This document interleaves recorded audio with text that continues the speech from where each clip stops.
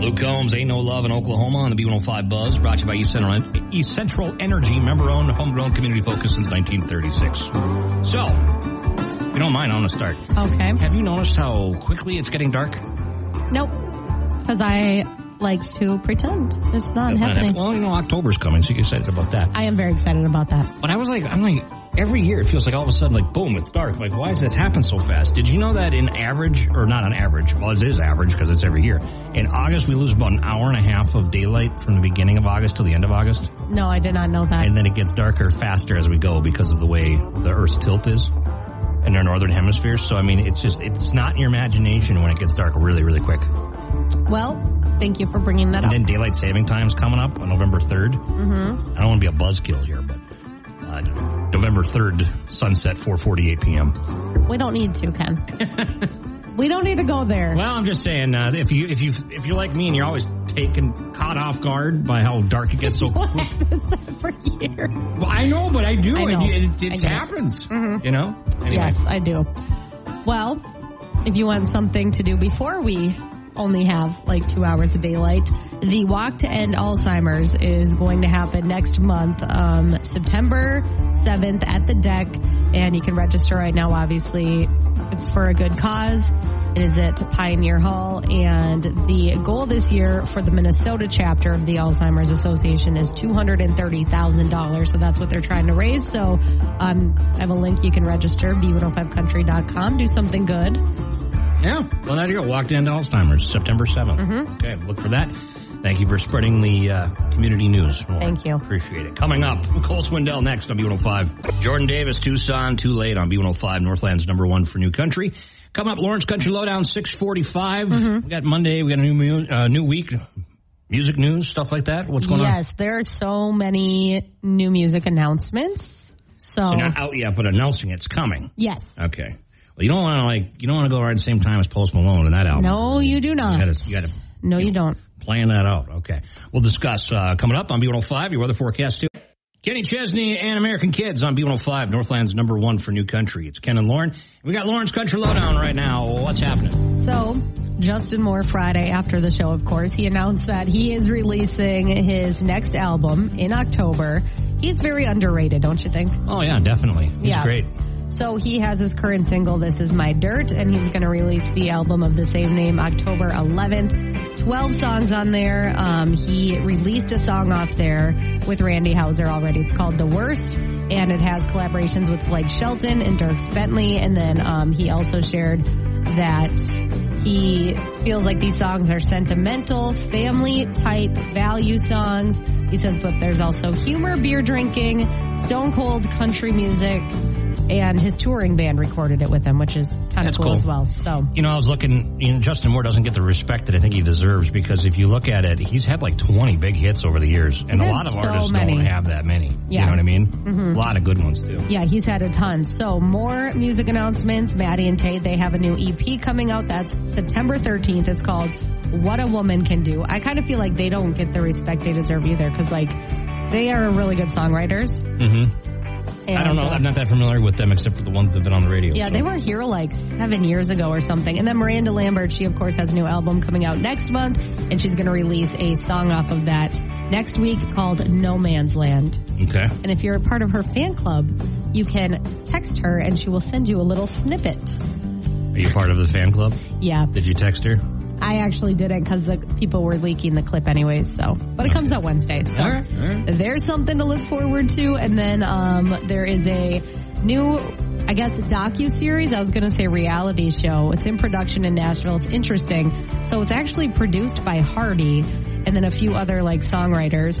It's called Music Row, and it's basically the stories of different songwriters that are really big right now, like Ashley Cook, Cody Johnson, Ashley Gorley, who I think has written like 30 number one country songs. Yeah, I know the name, yeah. Yeah, and so, it's just going to be kind of following that and how these people make it and what it takes to have a hit song. And so that'll be interesting and just really random that Hardy is like a part of that. Like, Okay, Hardy, I see you. It's like a reality docuseries. Yeah. Okay. So I'm excited about that. Real Housewives of Nashville going to be. That was a rumor for a while, and I was all in, but it's not happening. Sure, that'd have been your dream. That would have been like too much, because like it already sucks up too much of my time. What's that one group? Is it Celebrity Wives of Nashville or something that has all that trash on Reddit?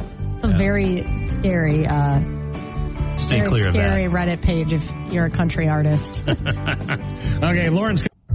Here we go. You won Friday, so you get to decide who goes first? You go first. Okay. I was hoping you would say that. I'm falling right into your plan. Ken, I asked my friend if they really enjoy making courthouse puns.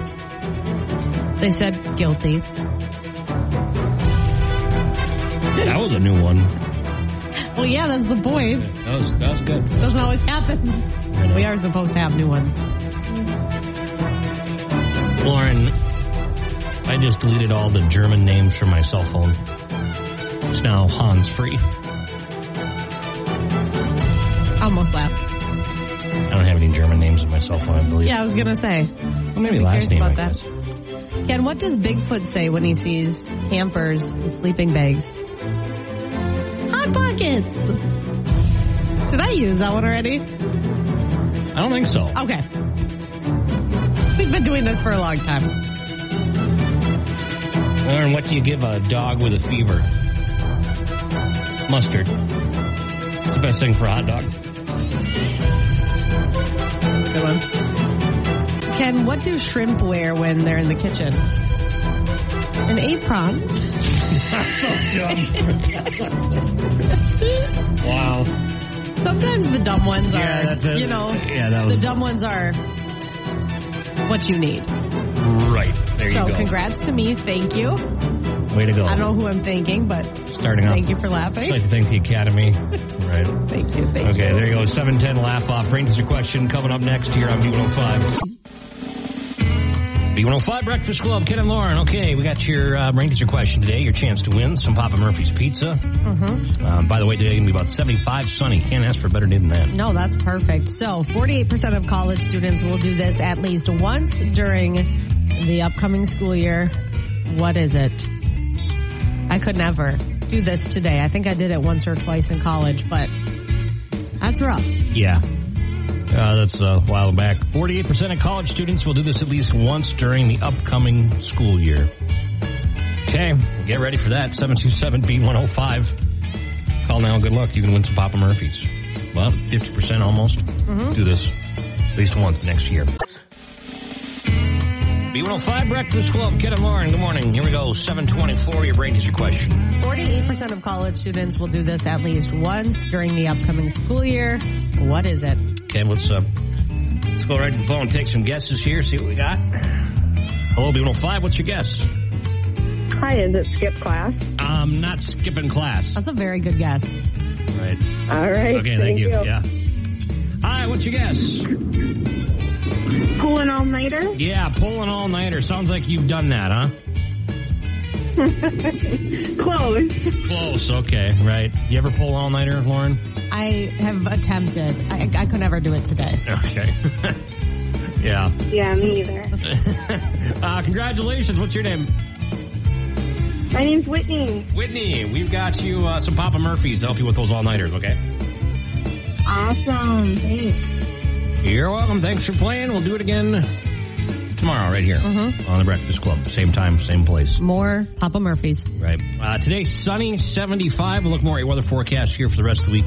Coming up next on the Breakfast Club with Ken and Lauren. It's Chris Young, Young Love, and Saturday night on B105 at 7:39, the Breakfast Club with Ken and Lauren. Good morning. And today going to be sunny and 75. Mm-hmm. Beautiful. So it's not really movie weather, but it will be eventually, right?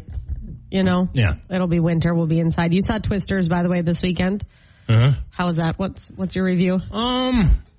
So like every reboot or every sequel that's happened 30 years later or whatever, they all kind of follow the same plot, right? Right. And this kind of follows the same plot of the original Twisters. Like you have, like my wife and I were talking like, there was the night tornado. You know, we had to check that off the list. Well, yeah, it's dark out, you know. And we had to have a traumatic event that would start, to be, right. So check that off. Mm-hmm. And then and then they've got to wrangle the tornado, or they've got a new thing they're going to do, like Dorothy. The first one they got it's like a new way of doing things to save the world. So check that off the box. And but I thought there was a lot more people that got sucked up by a tornado than I expected. Any cows? Yeah, I think there was cows. Okay.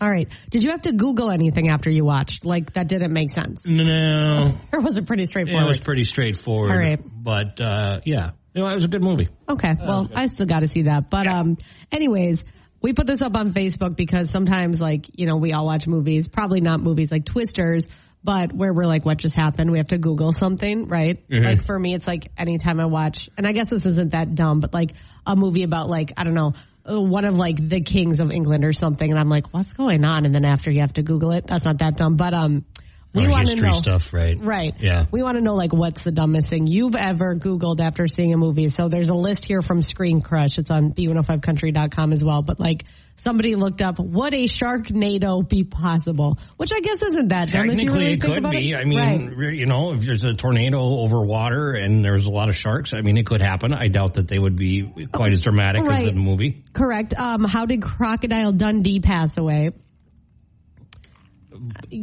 Somebody looked that up. I don't think he did he? That's what this was Paul Hogan dead? In the movie. He didn't die in the movie. Oh, well, it said this is a weird one. First of all, Crocodile Dundee is fictional. He didn't die. But that's why people are like, he's 84 right now. He's still alive, too. Good for him. How old were the babies in Baby Geniuses? And then why is the Cats movie so scary? The Cats movie scary? I've heard that. Wow. I've heard that. Is Titanic a true story? People really? Oh, my gosh. And then is Air Bud based on a true story? That's a good one because it's I'm sure there's dogs that can do those things, but I don't think it's based in reality. We've all been there, though. Yeah, I watched a movie over the weekend and I Googled. Sometimes I watch it and then I'll Google what the plot is after to make sure I got all of it. Right, and you're like, did I miss that? No, I watched on Netflix this weekend or last night. It freaked me out. Great thing to watch on a Sunday night. The movie's called Life, and I never even heard of it, but it came out 7 years ago.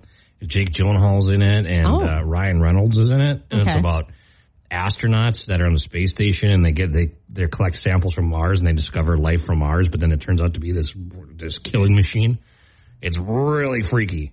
Wow. But I Googled after some different things about the space station and international agreements and stuff to say. That's the most Ken thing ever. Yeah. Right. Yeah. I was going to save it for Ken's Weird News tomorrow. Things like that, it's okay to Google. But yeah, if you're watching Sharknado and you're or one of those Gerard Butler movies, Hurricane Heist. Things. It's maybe we need to maybe watch something better for us, Gerard Butler movies almost always equal Googling something ridiculous after, Because you're like, how did this happen? Yeah. Geostorm. Yeah, I'm glad I sat that one out. Anyway, anything dumb you ever Googled after watching a movie, share it with us. Send us a message on the app or hit us up on Facebook or give us a call, 727-2105. We won't judge you. I just Googled Paul Hogan. That was interesting. I guess I've never even seen Crocodile Dundee. You never have? No, but I really want to. I've heard about it, but it's where do you even watch that? Well, there's 1 and 2. So. Yeah, but no, there's 3 of them. Is there a third one? Yeah. Oh, I don't think the third one's worth watching. Well, yeah. Yeah. They usually aren't. Okay. 743, B105, Darius Rucker and Lawrence Country Lowdown on B105. Okay, so we have been talking so much about Post Malone, and he finally dropped F1 Trillion, right? We gave our review of it and everything last hour, but how loud did you scream when he released 9 more tracks? I didn't even know about this. All of a sudden, just chilling, and he's like, F1 Trillion, the long bed version, is available now. This was just in the afternoon. It has 9 additional tracks, and it's just him because on the original, there's 18 songs, 14 are collaborations, and then he added just 9 more, just him. And those are honestly my favorite ones. I didn't even hear those yet. Oh my gosh. You must not have been keeping up with the group chat this weekend. There's a lot of text going through, and I was like, what's the long bed version? I didn't realize that nobody laid it out for me. Oh, well, we just thought you knew. Nope. But anyways, So good. There's one called Dead at the Honky Tonk. That one is my favorite. There's one called Two Hearts, Back to Texas. Very, very country. So definitely listen after work today, Ken. I'll check it out, yes. Circle back. But I didn't realize this, but people online were like, well, yeah, he was getting criticism because he was doing so many collaborations that people, like haters, were basically like, well, he can't do it on his own. And then he's like, hello, voila. Here's 9 more tracks, okay. So check that out. Keith Urban, he broke the internet again. Remember when he came here, I don't know, it was maybe a month ago, and he was like, hey, doing a show in Minneapolis, 2 days notice. He did it again in Alabama over the weekend, although he just gave a few hours notice this time. He loves Buc-ee's. He just discovered Buc-ee's, and he went there a month ago. He said, I decided then and there I wanted to do a show. So in Athens, Georgia, he said, hey, I'm going to do a show outside Buc-ee's tonight. Stop by, and obviously thousands and thousands of people showed up. He thought just like 100 or 200 people would show up. Little naive of him to think that. So he's been wearing that Buc-ee's t-shirt, got him in trouble with Quick Trip up here. Exactly. So maybe he'll do a Quick Trip concert or something. Exactly. We're going to manifest that. Right. So anyways, that's kind of cool. You can read about that, B105country.com. And then last but not least, Warren Zeiders, Pretty Little Poison. He is coming to Minnesota. He just announced a tour for 2025. So he'll be here next year, and you can read all about that with our concert calendar. Tickets are on sale now. So grab those. I didn't realize he had such a big following. So I went to go to his Instagram to learn more about this tour, and he has 2 million followers. Oh, wow. So is that kind of how he broke? Was online? Or? I thought it was TikTok, but he has a big Instagram following. Well, look for him 2025, Minnesota. Yeah. Thank you, Lauren. Lauren's Country Lowdown. Not bad for a Monday. Lots to unpack there. There was a lot that happened over the weekend. I got to listen to the F1 Trillion long bit version. I'm going to check that out. You really do, right now. Right now? Okay. I know we're busy, but work on it. Morgan Wallen right now and Ernie. Thomas Rhett t-shirt on B105. It's a Breakfast Club with Ken and Lauren. So here's a question. You like to travel, right? Mm-hmm. You like, vacations, right? I do. Doesn't everybody like vacations? There's people now that are paying companies. It's a growing business to be left alone on a deserted island. Okay. There's actually websites. I'm at one right now called, what's this one? Do Castaway. No. DoCastaway.com. I saw an article about this and I checked it out. So what they do is people, and it's been going around since 2010 and it's actually starting to boom. People are paying to be left alone to see if they can survive in a desert island. I like a vacation. I don't want to be left alone on a deserted island. There's a guy that was 67-year-old dude that just did this subject to the story. They dropped him off and he didn't bring anything with him except for, I think he brought a hammock. How was that relaxing? Well, he wanted to see if he could do it. He wanted to see if he could do it Castaway style, like Tom Hanks in Castaway. I get wanting to be like Tom Hanks. That's not the way for me. And I get wanting to be left alone as well, but I don't think a deserted island, I wouldn't pay for that. Yeah, I'm looking at different islands that you can do in Indonesia. Cerro Katabi. It's one of our most popular desert islands since 2010. Our team will stand by at the nearest island in case of emergency. Stunning white sandy beaches, lively coral reefs, just 180 euros per night. I watched Naked and Afraid, and I know that I could not do that. But can I have the job where I wait on the next island over in case of an emergency? They have some other ones, too, that they actually have comfort experiences, too, where you're on a deserted desert island or whatever. But there's actually a villa. So there's survival mode or comfort mode. So you can comfort mode. You can be alone on the desert island, and paying. Oh, it's weird what people will pay for. Can't we just save our money? Why do we have to pay to go be on a deserted island? This one's not bad. I mean, $195 or 195 euros per night. Sorry, so it's a little more expensive than that. But you can be on your own private island. That's not that bad of a deal. I mean, they can't be that cheap. Ken's about to sign up. Well, think about it. You don't have to worry about anybody else around you. That's true. Yeah. Do you have to catch your own food? I don't think if you're in the comfort mode. No. But on the survival mode, you got to catch your own food. No. Or kill your own food or, spearfish. I don't know what you do. But be good weight loss. Yeah, that's true. I do think that when I watch Naked and Afraid. My luck, I'd be on a desert island and I would still gain weight. Same. It's my gosh. Same. Okay. I'm going to go on a normal, well, I'm not, but I'm going to choose the normal vacation. People are paying for this. Yeah. It's pretty wild. Well, I don't know. Check it out. If you want to see, I'm not making this up. DoCastaway.com. DoCastaway.com. Check it out. Very odd. Cool. Yeah. 811 B105. We got Justin Moore coming up. Justin Moore, this is My Dirt on B105, Northland's number one for New Country. It's Ken and Lauren, and today going to be 75 and already August 19th. Wow. I know. It's kind of the time of the year where you're like, what month are we in and what day are we in? Because, I mean, it is still summertime, but it's not like June or July. You know, it's like we all know what's coming. We're at bucket list time for the summer. What's left on your bucket list? What are you going to do? Get it all in. Well, you know, kids are going back to school in a couple weeks, which, by the way, super excited about. Go on. No, I think a lot of parents are like me, where it's like, okay, we need activities to do. You need, something. You got to get out of the house. Yeah, right. Yeah. Exactly. But anyway, today going to be sunny, 75. Enjoy it. Luke Holmes, Better Together on B105. It's Breakfast Club with Ken and Lauren. All right, this comes out of Japan. Scared karate expert breaks haunted house's ghost jaw. Okay. Oops. Here's what happened. Yeah. It's a lawsuit that took over a decade ago. A group of coworkers visited the Toei Kyoto Studio Park. It's a theme park in Kyoto. That sounds fun. Part of a company trip. And one member of the group, a karate practitioner who's reached the upper certification levels, I don't say like black belt or whatever, but imagine that, entered the haunted house while holding hands with his companion. At some point of the pair's journey through the haunted house, Toei's Kyoto Studio Park staff member dressed in a scary costume emerged, and as soon as he did, the karate expert lashed out with his right foot, kicking the park employee in the face and breaking his jaw. It's not good. A lawsuit ensued, the ghost employee seeking compensation, and the karate man agreed to pay 10 million yen in damages. How much is 10 million yen? I have no idea. I have no idea, but obviously it wasn't on purpose. It was probably just his reflex, but that is unfortunate. Right. Sometimes you have to sign things. Yeah, and well, maybe you should have to when you go in there, but They say that the theme park's managing company, the karate man, the Japanese karate expert, sued the park saying that, number one, there was no partition or physical barrier. Two, the park had failed to train its employees to avoid attacks from customers. Well, I don't know about that, but... Yeah, and then the park should have prohibited the man from entering the haunted house because he had been drinking ahead of time. Well, that is something, I mean, I've never thought of, but yeah, you don't want a bunch of, drunk people walking through. Karate it can be dangerous. Experts.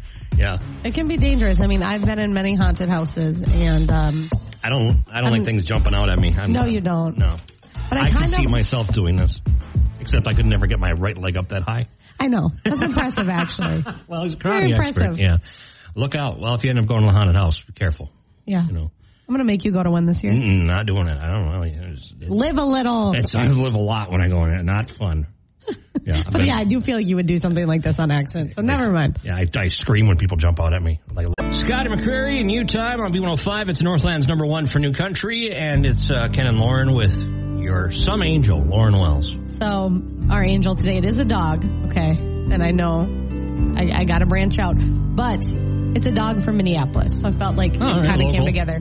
Kind of. A Bernese mountain dog named Buddy surprised his family by vanishing from the home and then ringing the doorbell camera upon his return. So there's a lot of facets to this. So basically, their dog Buddy kept getting out of their backyard. They have a 4-foot fence, and they're like, how is Buddy disappearing? Right? He always would come back, whatever. They didn't know how he was getting out, so they're like, we're going to get, a ring camera, whatever.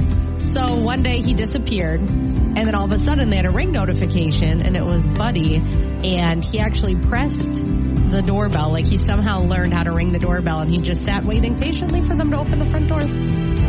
How'd he get out? So he was able to jump over the fence, they realized, even though it's 4 feet. Yeah. But they think that he learned how to use the doorbell by observing them doing it. So he would just get out, and then now he rings the doorbell with his nose, and then he just patiently waits for them to... So they're like, okay, it's cute, but then also, the cutest part is that he knows how to use a Ring doorbell camera. Yeah, but he's still going to be getting out, though. But he always comes back, and then they let him in. Okay, well, that's pretty wild.